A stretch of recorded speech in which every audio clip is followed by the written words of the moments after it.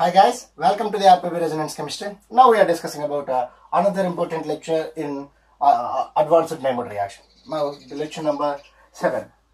Previously we discussed the Wittig reaction and their continuations, part A, part B, like that. Now here we are discussing about Schlosser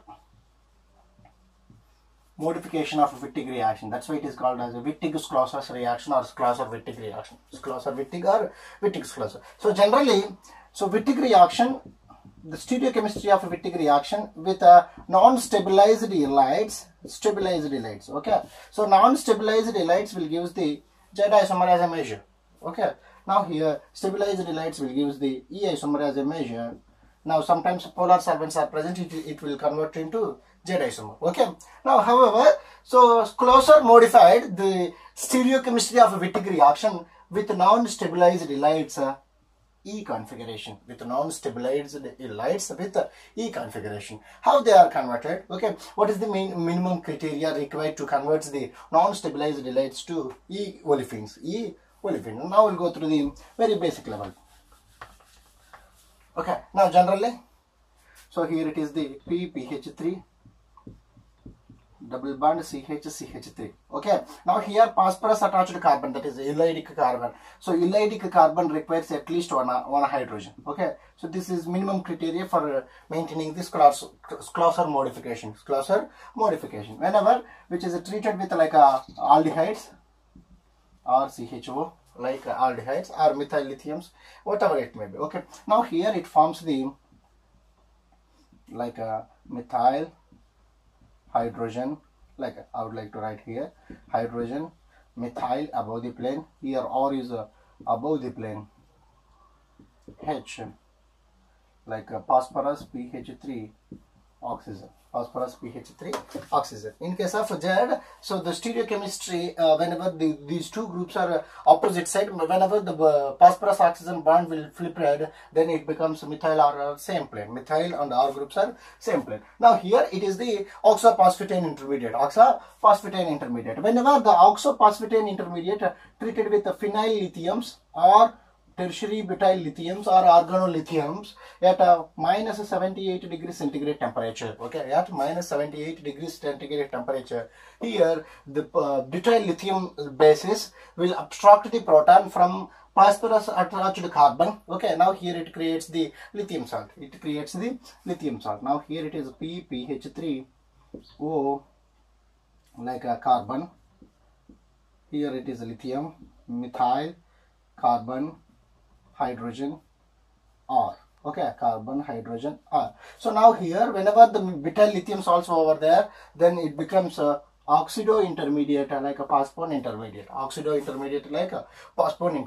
Now here the proton abstraction takes place. Whenever it obstructs the proton from the above the plane, the stereochemistry of these two groups are inverted. Now here methyl becomes below the plane, like our lithium becomes above the plane. Lithium placed at the above the plane. Okay. Now whenever here phenyl lithium will obstruct the proton, then our obstructed carbanion, here it creates the carbanion. Sorry. So that carbanion will satisfy with lithium salt. Okay. Now here it is a beta oxido intermediate. Okay, whenever these beta oxido intermediates will protonated with tertiary butanols, now here the like a triphenyl phosphine oxide will be eliminated. Now here the lithium, which is protonated with a proton of a tertiary butanol, now here it creates the double bond. Okay, now here, so methyl group is below the plane, R group is above the plane. That means both are opposite plane. Okay, below means bottom, above means top. Okay, now these two are satisfied with the hydrogen. Now we will get the trans as a major product. Whenever, so the Wittig reaction through the phenyl lithium followed, whenever oxophosphatane intermediate followed by the phenyl lithium, so like organolithium reagents followed by some of the alcohols, now we will get the trans olefin as a major product. With non-stabilized halides to trans product is nothing but a Schlosser's modification of a Wittig reaction.